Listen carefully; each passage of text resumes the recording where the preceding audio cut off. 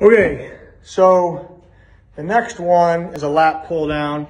And if you remember the first exercise we did the lat pull down with the palms in this position. Now we're changing it. Lat pull down, palms in this position. Okay, now what you're gonna do is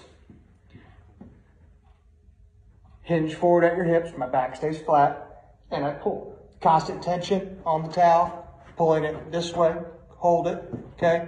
Squeeze the shoulder blades. Towel comes right in front of my face, come right back up. Hold, 2, 3, 4, 5. I'm squeezing as tight as I can, like I'm trying to hold a quarter in between my shoulder blades, okay? Hold 5 seconds at the bottom, repeat 20 times. Then you immediately go to a prone swim.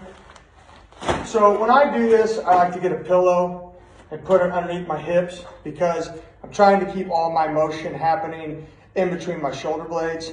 So a lot of times in this position, people will compensate by extending their low back, okay, versus retracting their shoulder blades. All right, so it helps me get the motion where I want it, okay? So I'm not doing this, okay?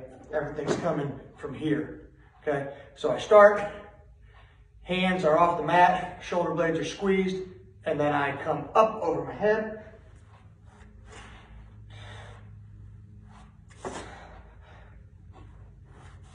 Okay, you'll do it for 40 seconds.